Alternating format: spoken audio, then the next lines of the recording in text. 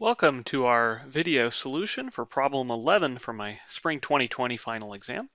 Here we're given a power series centered at 4 instead of at 0, and we're asked to find the interval and radius of convergence for this power series. All right, so embedded in this type of question is really, hey, do you know how to use the series convergence tests, right? Even though it doesn't say determine if the power series converges, which it doesn't say because, well, it probably converges at some x and maybe not at others. But by asking you to compute the interval and radius of convergence, you are implicitly being asked to use one of the series convergence tests to determine for which x you actually will get convergence.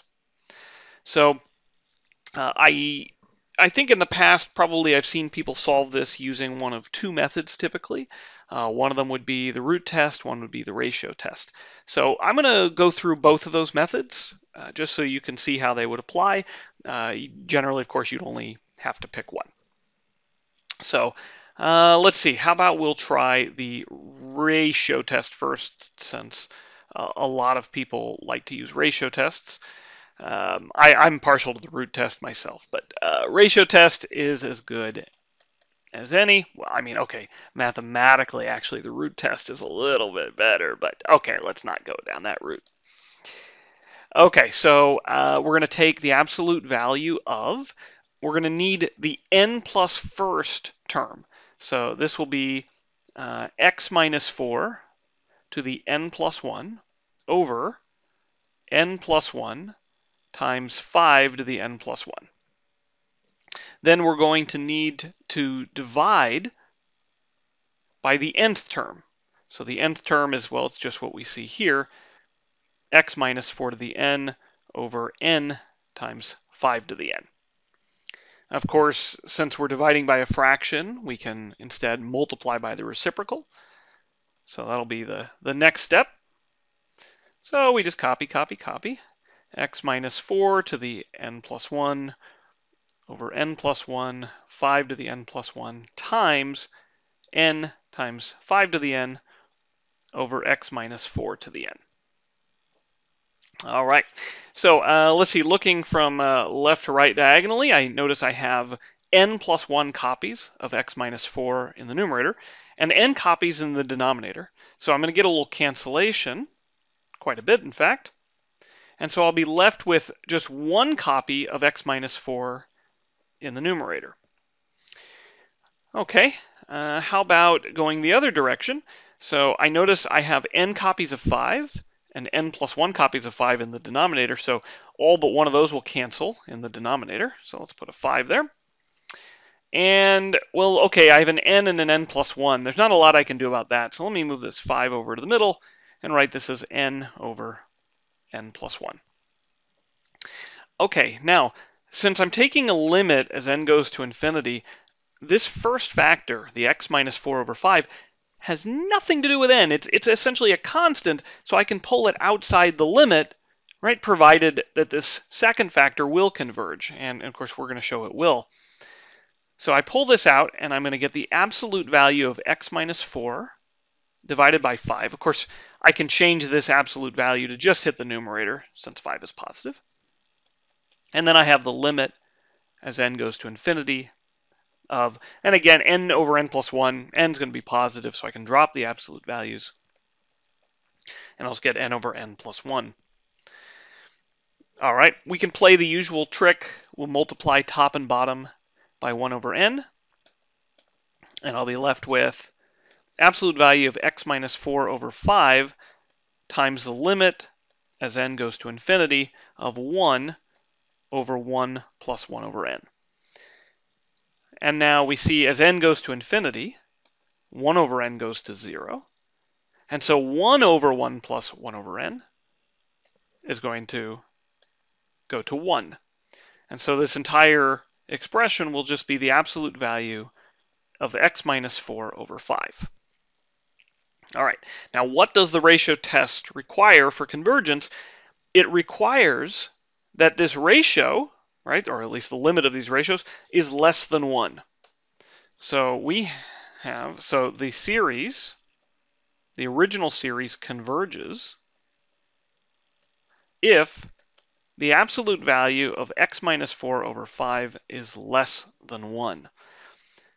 Multiplying both sides by 5, we get this is equivalent to saying the absolute value of x minus 4 is less than 5. All right, let's draw a quick picture. So the absolute value of x minus 4, remember this is an expression which means the distance between x and 4. All right, so the distance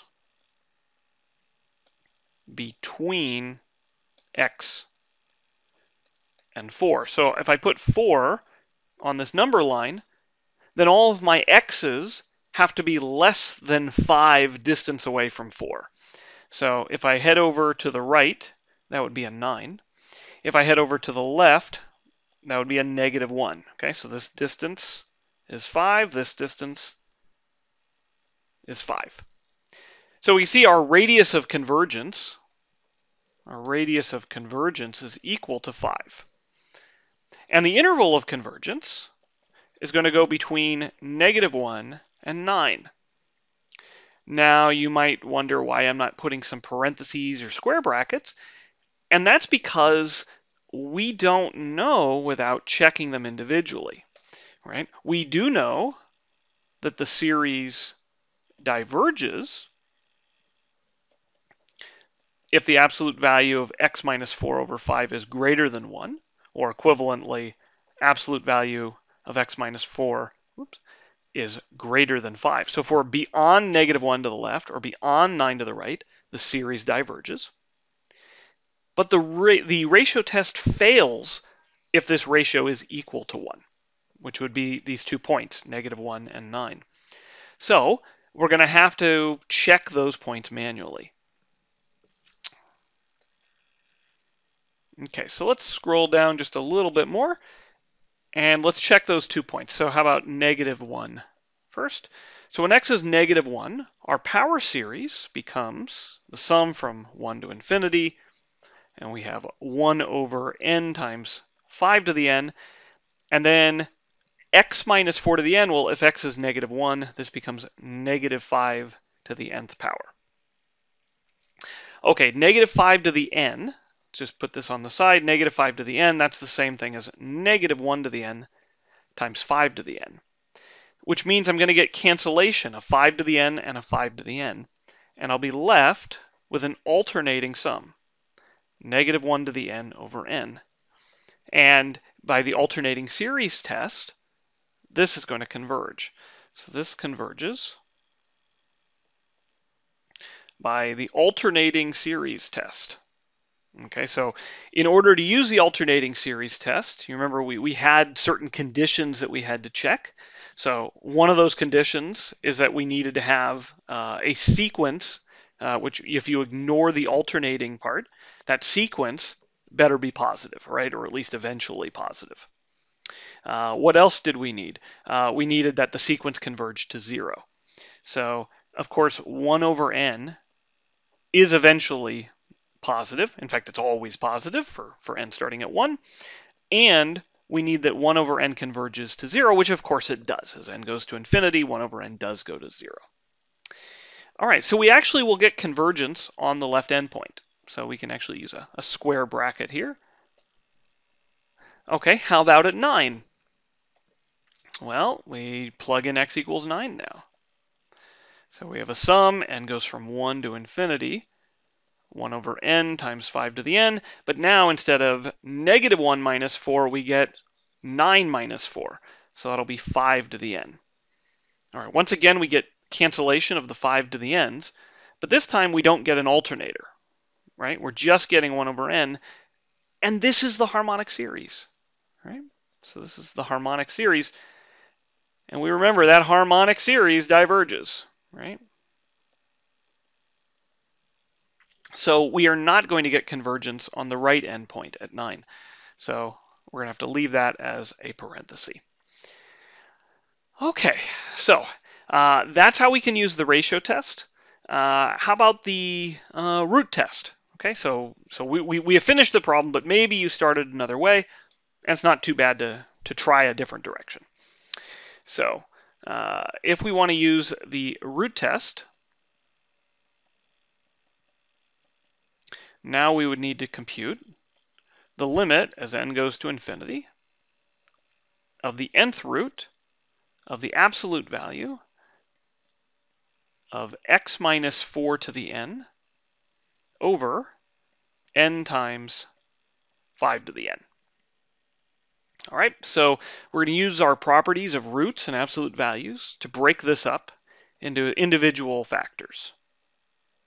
So this will be the nth root of the absolute value of x minus 4 to the nth power over the nth root of n. We'll drop absolute values because n is going to be positive, and then the nth root of 5 to the n.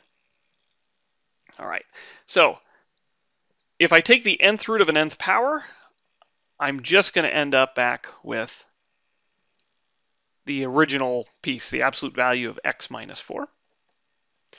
Let's see, on the bottom I take the nth root of n. Let's pause on that for a moment. Here I have the nth root of 5 to the n. Okay, again, the nth root and the nth power will cancel, and I just get a 5. And now you have this last bit, the nth root of n. And so this is one of our useful properties that we mentioned in class. The nth root of n converges to 1.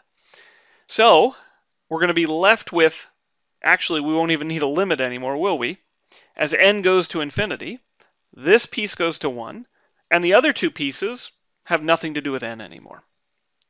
And now we're back in exactly the same situation as when we used the ratio test. We need this expression to be less than 1, and we can proceed now in exactly the same way, checking the endpoints in exactly the same way. So we proceed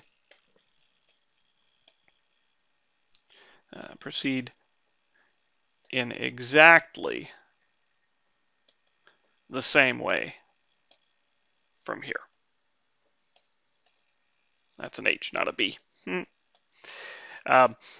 So some people ask, which one should I use, root test, ratio test, and to a large extent that's a matter of taste. Once you have enough of these sort of properties under your belt, my experience is that unless you're dealing with factorials, which can be a real pain with the root test, that the root test can often be much faster than the ratio test. So I encourage you to try to use that when possible. All right, hope this was helpful. Have a wonderful day.